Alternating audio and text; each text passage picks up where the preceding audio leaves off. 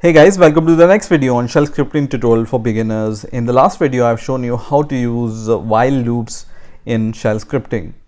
Now in this video, I want to continue using the while loop, and I'm going to show you some of the tricks which you can use with while loop. And the first trick is using sleep with the loops, right? So as you know, this code I have written in the last video, and this prints the value 1 to 10 on terminal, right?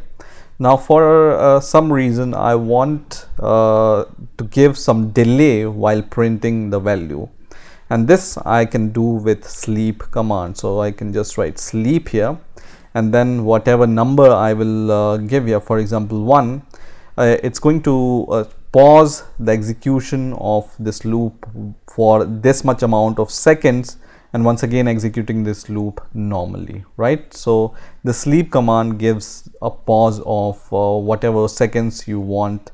You can write here. So if you want 2 seconds, you can write 2 seconds or whatever seconds, right?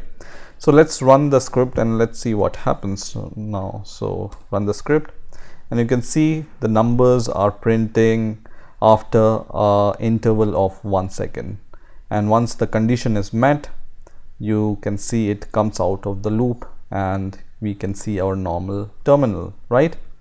Now if I don't provide this increment, the value of n will always be 1. So for example, I remove this increment of n, the value of n will always remain 1, for example, and this loop will execute infinitely.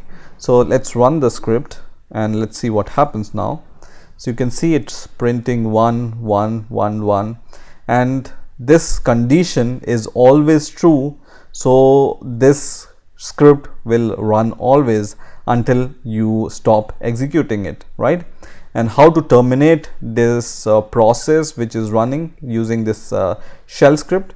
You can just press Ctrl C to come out of this script. So Ctrl C, and I'm out of this script. Okay, so if you want the continuous loop, you give a condition such that it's always true, right?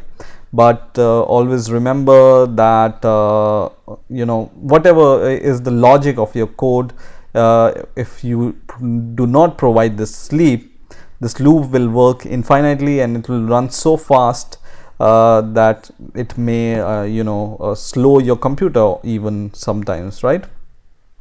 So this is the first trick.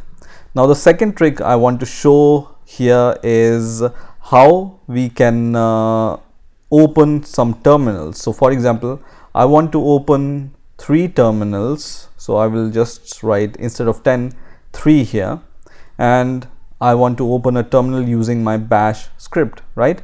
So what I can do here is, depending upon the what kind of terminal available on your operating system, you can open those terminal. So on my Ubuntu operating system, I have Xterm, for example, and Genome terminal, which is this terminal. This is the Genome terminal, and Xterm is also available on my system. So let's use the Genome terminal command to open those terminal first. So I will just use genome minus terminal and just give this and symbol after this, right?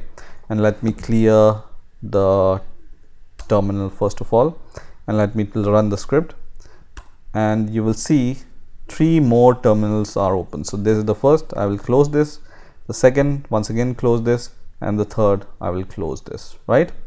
So using this genome terminal command, you can open the normal terminal like this, and Xterm is available also on my Ubuntu operating system. So instead of genome, I can just write Xterm, and then once again I will run the script, and you can see these terminal are open, 3 terminals, right? So I can close them once again. So these are the 2 tricks I wanted to show you in this video, and in the next video we will see how we can read a file using while loop. So stay tuned, and please rate, comment, subscribe, and bye for now.